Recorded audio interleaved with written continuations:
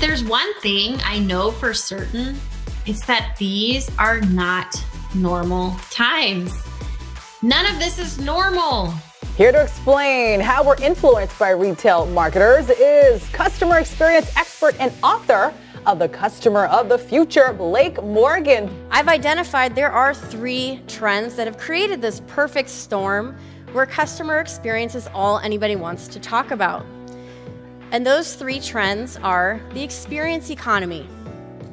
So now it is widely accepted that people value experiences over things, access over ownership.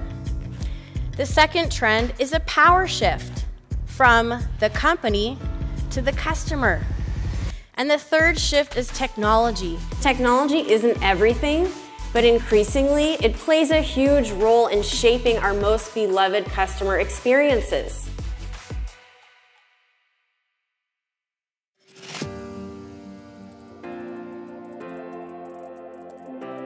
And the meeting was about customer service. And he had 30 executives sitting around a room, and he wanted to know how long it took for a customer to reach an agent in the call center. And we all know the holidays can be a crazy time, but he asked his head of service, we'll call him John.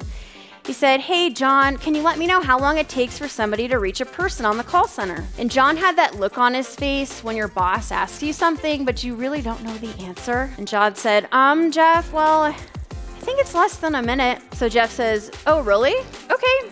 Let's see." 1 minute passes by. Nobody answers the phone. 2 minutes pass by. No call center agent. 3 minutes pass by. Everyone is looking pretty uncomfortable, and the head of service is looking physically extremely uncomfortable. His face has turned a dark shade of beet red. He's sweating. 4.5 minutes pass by until someone picks up the phone. "Hello, this is Amazon customer service. How can I help you?" Jeff hangs up the phone. Shortly after this meeting, the head of service resigns. The point is, on what planet does the richest man in the world, the most recognizable CEO in the world, care that much about something so seemingly trivial as call center wait times?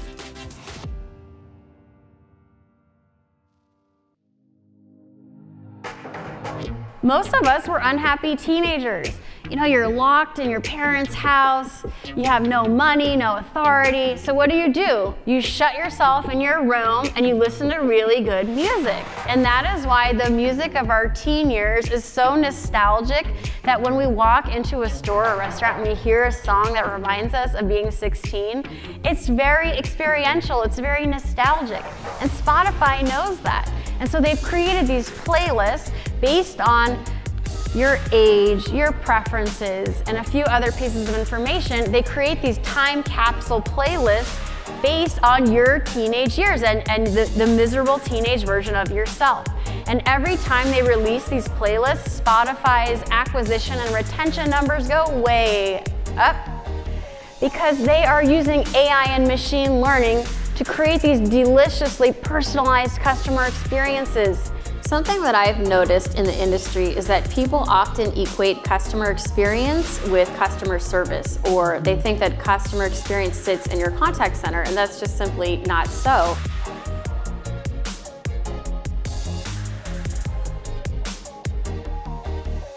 And Madonna told us, yes, we are living in a material world, and I'm a material girl. And so with all of this, we started to see this movement from that materialism and consumerism of the 80s, where you bought stuff to tell people who you were, to a new era of the experience economy, where now people prefer to spend their money on experiences over things.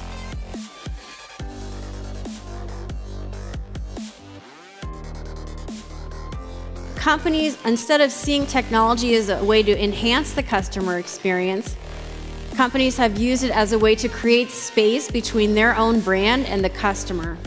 And so we've become technology happy, where we're forgetting what it feels like to be a customer, and we're actually torturing our customers, putting them through these experiences that we personally would not want to have.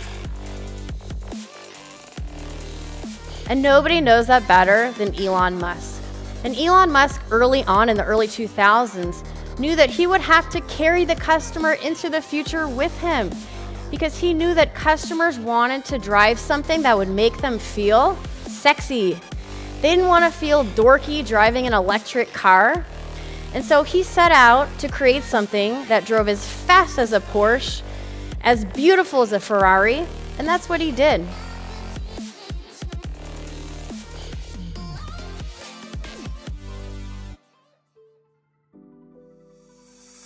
The power of data, machine learning, and AI has allowed companies like Netflix to tailor the content to find content that every individual user will love, because their research and data shows that individuals watch really eclectic stuff. And that is the power of data, of AI, and machine learning to create this content that is so delicious and personal to the user.